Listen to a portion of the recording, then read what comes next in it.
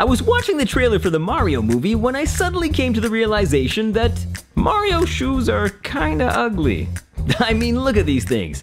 I think he'd look much better in a fresh pair of Jordans. Plus, they'd probably help him jump higher too. So, I 3D printed and then painted some custom sneakers for him and his entire squad.